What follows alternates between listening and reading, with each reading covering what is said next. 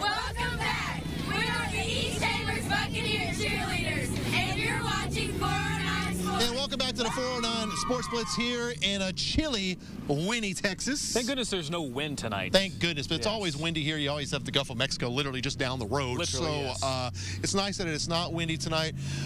But you know what is rolling, unlike the wind? I thought you were talking about, like, Limp Bizkit rolling, or She's Like the Wind, Patrick Swayze, Dirty Dancing.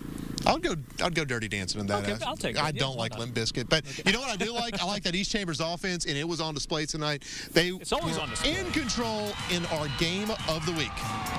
And yes, it is homecoming tonight. And as I always say, you have to win homecoming. And on the opening kick of the game, it's a pooch kick. It works to perfection. East Chambers ended up with the ball, and just 2 plays later, give the rock to Knowlton Shelvin, and there he goes around the edge. Look at this move. Whoop! Whoop! Nobody's going to stop him. 35 yards later, he is into the end zone, and EC has taken a 7-0 lead in a flash.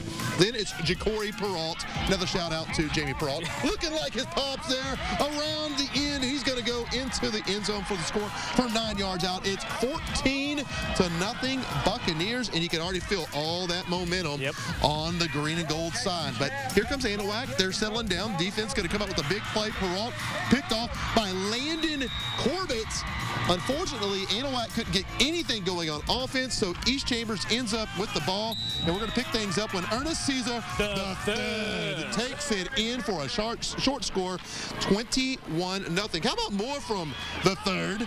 Peralt swinging it out to him, and he is somehow going to stay in bounds. Look at this. Look at the balance. He was in bounds. It was a good call. Touchdown there, 44 yards, 28-0.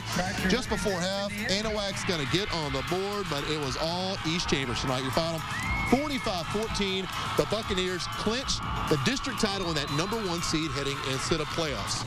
That's huge. No, that's very huge. And look, I mean, I thought Anahuac would at least put up a little bit more of a fight in this one, but you know what, I mean, as of right now, all season long, that East Chambers offense, especially over the past month, so it's been on fire on all cylinders. Gotcha. And we have just got an update.